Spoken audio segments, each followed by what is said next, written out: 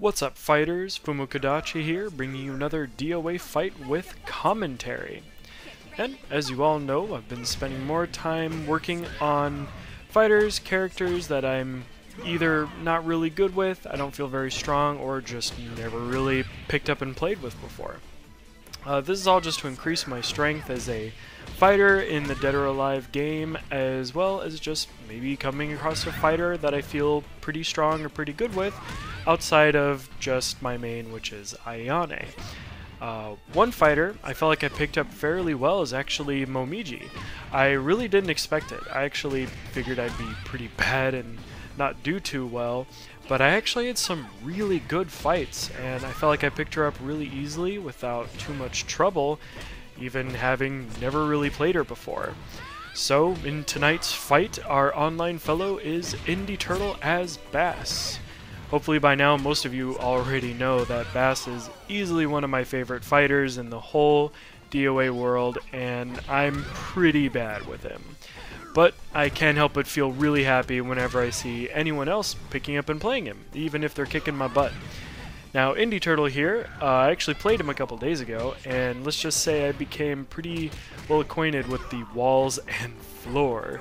He's an exceptional bass player, and I definitely hope he keeps it up. However, since I remembered this formidable foe, I definitely started off as aggressive as I could be, and tried to use what I had learned from Momiji as much as possible. And luckily for me, it really seemed to work out for this first fight, and I actually managed to pull off a win for my first rematch against Indie Turtle.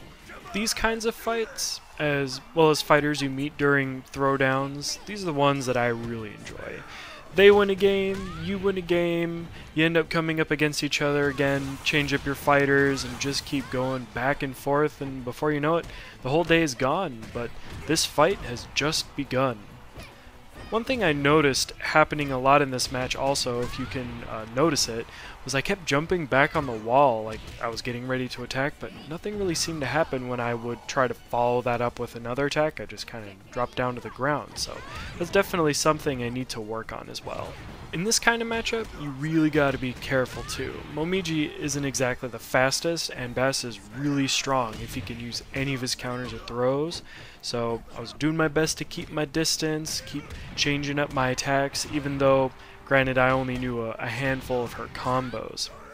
Actually, at one point after the match, I sent a message over to Indie Turtle about the match, apologizing if I was being a bit spammy with my attacks, but they were actually really cool about it and even cheered me on.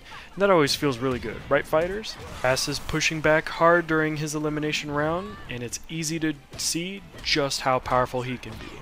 Just like that, I'm down more than 50% of my HP, but I'm doing my best to keep my distance and use critical stun hits to try and even out the hit points and to create a little distance between us as well. And with a couple exchanges back and forth, able to take the match. These were some really fun fights, and even like Momiji says here in the end, I really do feel like I'm becoming a stronger fighter. Anyways, I hope you guys enjoyed these fights, and as always, I hope to see you in game, and keep fighting, fighters.